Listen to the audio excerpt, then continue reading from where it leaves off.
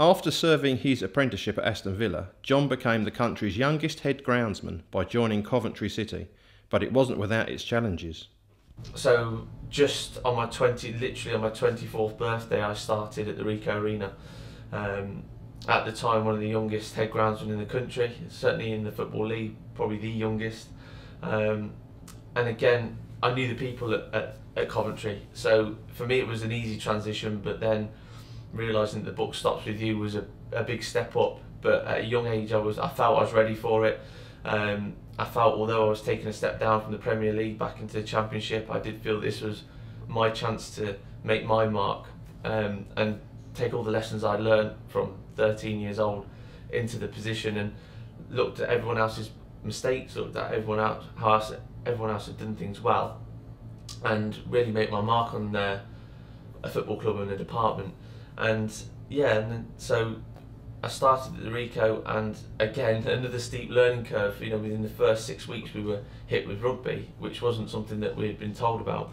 And the pitch was, I'd inherited a pitch that wasn't in particularly great conditions, probably fair to say, full of power. You know, the reinforcement system that was in at the time wasn't particularly working well, and that first year the pitch fell to bits, and as silly as it sounds, there was threats to, not death threats as such, but there was certainly threats to get me out, and all the fans calling to get me out, because all of a sudden the pitch had gone from what looked good in the summer because it was full of power to something that had fell off the face of the earth in the winter as anticipated. So that was my first sort of experience of how difficult it can be at the top, and how difficult it can be to feel that pressure and the pressure that you're under. But year on year, you know, I managed to improve things at Coventry, really culminating in the 2012 Olympics. We had managed to secure quite a good resource budget, quite a good machinery budget, and we'd employed a few more members of staff, and the Olympics was really the pinnacle of my career at the stadium. We dealt with concerts, which was great. You know, that's still sort of an interesting learning curve, something that I dealt with in my previous tenure when I was coming through the club in the first instance. But to be in control of that process from start to finish, and understand the wider business model, and it really was where I cut my teeth in understanding business in football, because the commercial aspect of the pitch and what sits inside an arena was really apparent at Coventry. We were very multi-use, we were very multifunctional, and the owners of the arena at the time were really keen to push that as far as they could. Unfortunately, with my input, we managed to manage that well, so that the pitch was never jeopardised to the point where we couldn't get it back. But again, we were never obstructive. We were always quite proactive in our approach, sort of outlining the consequence if they had an event, whether it be rugby, whether it be football, whether it be monster trucks, whatever they wanted to do on the pitch.